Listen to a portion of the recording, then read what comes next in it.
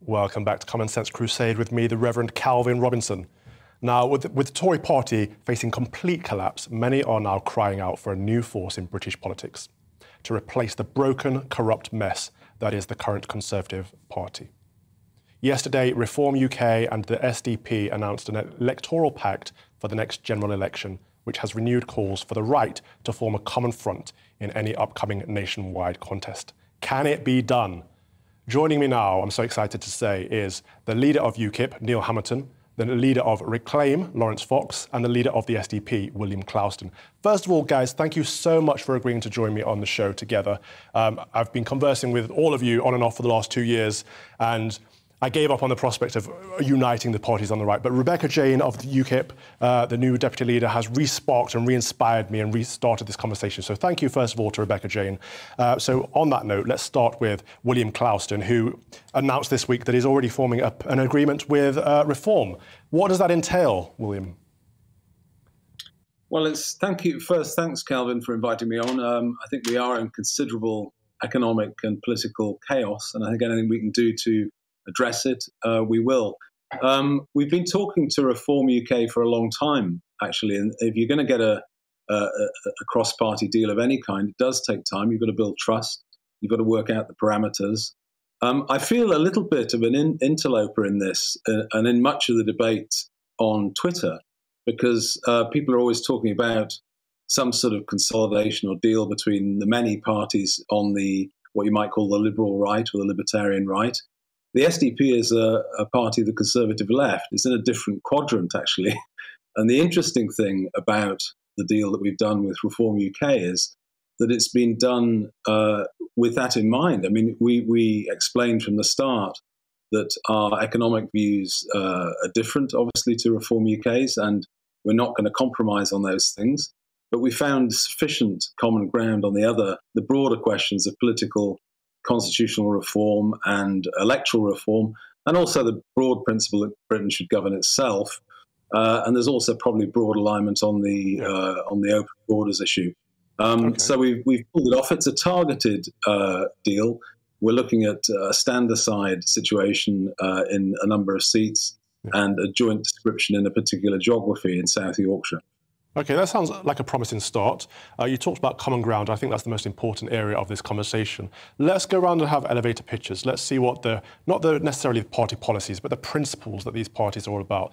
I'll start with you first, Neil, if you don't mind. Give us your 30-second elevator pitch of what UKIP is all about. Well, first of all, we need to control our borders. And last year, 1.1 million visas were handed out to people from all around the world, 2/3 of them from outside the EU, actually. We've added 6.5 million people to our population in 20 years. This can't go on. So that's what we've got to do to start with. We, of course, want to get rid of the cancel culture and the woke terrorist war that we're all enduring at the moment. We need to have a sensible economic policy, which the Tories certainly can't have, because there are two conflicting types of policy which are now apparently going to merge together. Are we going to raise taxes or lower taxes? Well, we're in the low tax category, particularly as we go into a recession. So we're a small state libertarian party. We want to get rid of all the green nonsense as well, which is causing the biggest transfer of wealth from the poor to the rich in my lifetime, as well as producing this unprecedented energy insecurity, which is going to cause immense suffering this Christmas. All the other parties are united on this, and the wings of the Conservative Party, who are apparently fighting over the leadership, they all agree on all these issues. Okay. So it's us against the rest. All right, so immigration down, taxes down, cancel culture down. Good start there. Laurence, give us your elevator pitch. It's just about reclaiming freedom of speech. We've lost it in this country, and as a result of it, every single one of our foundational national institutions has been totally captured. So actually, weirdly, as a political pitch, my political pitch is get the politics out of things. Don't put it in things. And I mean, it's great. Reagan said the great line, didn't he? It's amazing what you can achieve if no one wants to take the credit. And I find it interesting that these smaller parties who are sort of aligned in lots of ways can't just all come together, because you're finding a Reform and SDP, but you know, Richard Tice's view of a small state, low tax economy, I'm not sure how that, you know, buys into the SDP's internationalist climate views and stuff like that. So I think actually we need a centre-right coalition if we're going to stand at all, or we'll just carry on beating culture around and doing what I do anyway. But I'm surprised that we can't seem to work together. I think it's egos. There's saviour complex. Someone wants to go, I saved the day. Okay. And I'm like, yeah, well. Thank you. William, what's your elevator pitch? Well, the SDP's elevator pitch you'll find on the SDP website, but basically it's state and nation. Our economics is quite left-wing, but I would describe it as bread and butter social democracy. You know, we think that the public utilities should be publicly owned. You know, and I think most people agree with us on that. We'd like a nationalised railway system. We're a little bit sceptical of unfettered global free trade. I think the China effect has damaged the economy.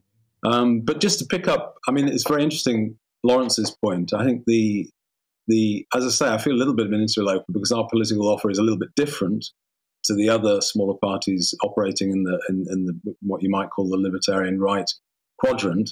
I've been quite surprised that there hasn't been more consolidation. And I would, it may seem a little bit cheeky, but there is one very large party in that quadrant, and it's Reform. And I don't really understand why people, if they like that type of politics, why they wouldn't just put their shoulder behind that. Is it just because it's Reform are the Conservatives with a slightly different badge on?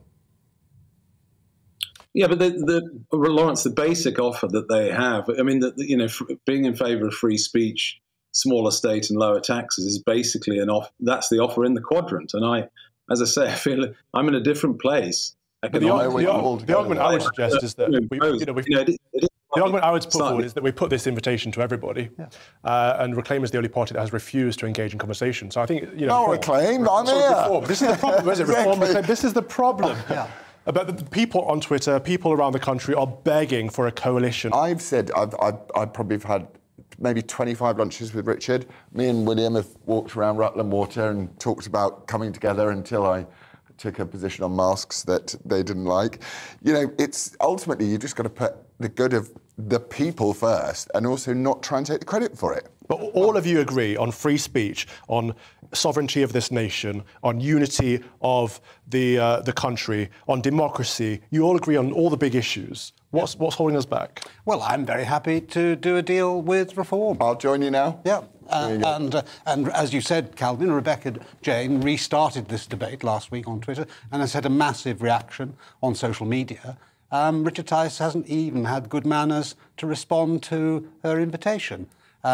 You know, I've looked at the Reform UK website this week. It's got 2 things on it, and policies. I've no idea what they stand for, apart from the 2 things on the website. You know, we have a fully worked out and published living manifesto. We've been in the business for decades, so you know what UKIP is, what it stands for, and obviously the manifesto changes a bit over time according to changed circumstances.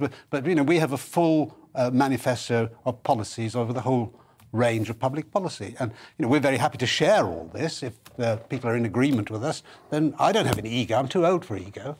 And I've been there and done it all. I'm only in this now because I believed in these things all my life, and I fought for them all my life. And, and I'm still doing the same. So, as I say, the hand of friendship is there. So we'd find a lot of common ground on social issues because I think most of you are socially conservative. Economics is neither here nor there because the economy is defunct anyway. Yeah. Therefore, do we need to alter the electoral process in order to get you guys working together and to get you more representation? Do we need to look at PR, for example? Well, PR is weird because it works both ways, doesn't it? You know, there are nearly 9 million Londoners, and you're going to give them all a say, and they've got some pretty funny views in London, as you've noticed, and I've noticed.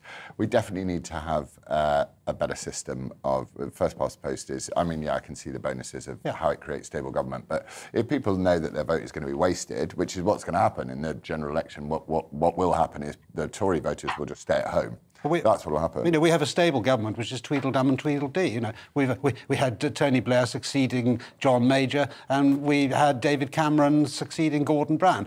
Spot the difference. Yeah. We do need to have an electoral system which empowers the people. You know, we got 4 million votes odd in 2050 and won one parliamentary constituency. Which is terrible. William, I want to give the last word to you. Where do you think we fall on electoral reform?